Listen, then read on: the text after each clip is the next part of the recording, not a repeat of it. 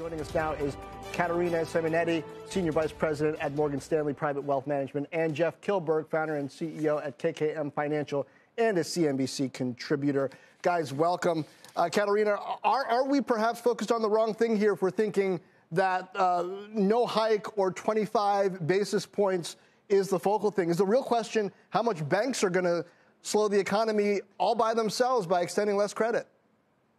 Well, John, it's a good question. You know, when we're seeing the situation with the SVB Bank and other regional banks unfold, the question is, is this something that, specifically, is affecting the financial sector, or perhaps is a direct result of the Fed action over the course of the last 12 months? And one thing we know for sure is that the growth is slowing, but from the Fed standpoint, is it slowing enough to get the inflation to where they need to be? And that's the big question that they will need to answer. And perhaps we have one or two more rate hikes on the horizon, but they're getting near to pivot. And, it will be interesting to see, where they end up. But we have a very data-driven fact, and they're going to be looking at all the data, including the situation with the banks. Well, Jeff, is the Fed even really driving this bus anymore? I wonder, because I think at some point it was a question of had the Fed set in motion a series of events that was going to slow the economy down regardless. And so it's less about watching what does the Fed do? Does the Fed slam on the brake or not? And it's more about watching what the economy and the market's doing all on its own.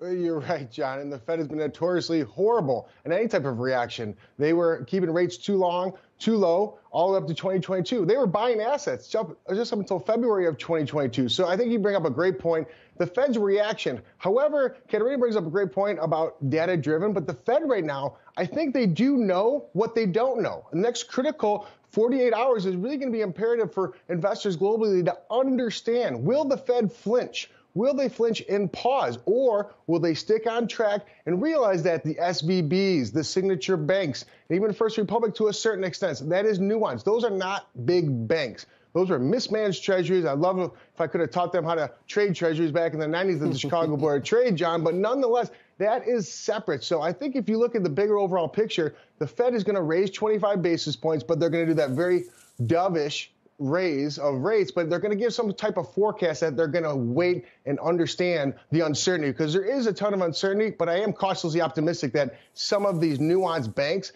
are really not systemic to the economy. Caterina, sometimes I think we can get lost in the details and not see what's obvious. I don't know whether this is one of those times or not, but are rates pretty much going to stay pretty high for a decent amount of time? Or, right, if they go lower, is it because we're in a serious recession? And therefore, like either one of those scenarios, what should an investor do here? Well, John, the question is what effect all this slowing growth is having on earnings. And in our view, earnings are still way below the fair market value. And until they get down to more realistic levels, we're going to remain in this bear market territory. Well, when you say that, do you mean that equities are expensive? That's exactly what I'm saying. And while our longer-term outlook is positive, and we believe at some point Fed is going to start cutting rates, until we get there, our short-term outlook is quite negative. We are bearish. We tell investors to be cautious. We tell them to shelter in place. This is not the time to change strategy, but, to be ready for some extensive market volatility. Okay, so Jeff, do you agree with that? Are stocks expensive here? And if we are heading into a recession, isn't it pretty much always the case that when that happens, the market makes new lows? So, I mean, doesn't that mean don't buy any more stocks, maybe sell them? Well, John, with all due respect, Caterina and Morgan Stanley, but Morgan Stanley has had a house view of being more bearish. I'm looking more opportunistically and understanding sectors. And as you know, I run a sector rotation portfolio, and as understanding what sectors are revealing strength and what sectors are revealing weakness. Certainly the theme that worked in 2022, which has been absolutely on its heels in 2023, has been energy.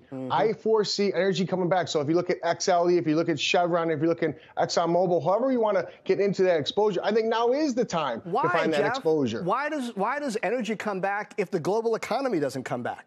Well, that's where we disagree. I think the global economy comes back. Just 2-3 weeks ago, we were getting all fired up about China coming back online. That's been put to the side because we're talking about Silicon Valley Bank and venture venture capitalism. So I think you do have the ability to go back and revert to the story and the theme of 2023.